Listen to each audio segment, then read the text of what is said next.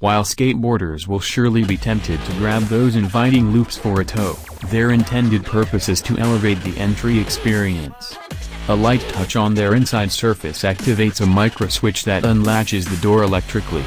Spring pressure initiates the opening swing, and other mechanisms ease the final closing and latching effort.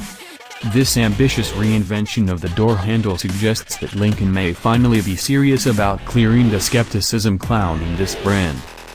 Interior designers took excellent advantage of the Continental's sprawling 117.9-inch wheelbase, 5 inches longer than the retired Lincoln MKS flagships, to vault this midsize luxury sedan contender well into the EPA's large car category.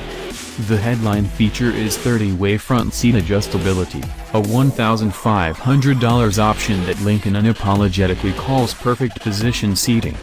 14 door-mounted mini-switches, working in cahoots with the center touchscreen, let you slide, raise, inflate, and heat cushions and energize massage action to your heart's content.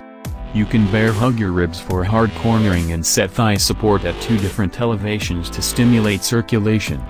Grippy perforated leather upholstery, a steering wheel with proper thumb notches, and a perfectly executed dead pedal suggest that the driver's needs earn due consideration during the Continental's interior design process.